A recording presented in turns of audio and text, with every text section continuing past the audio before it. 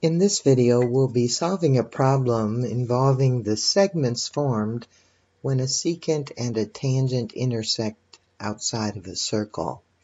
We have a theorem that says if a secant and tangent intersect outside the circle, the product of the secant segment and the external secant segment is equal to the square of the tangent segment. So in our problem then, the outside part, which is BE, multiplied by the whole secant segment, which is CE, is going to equal the tangent segment squared, so AE squared.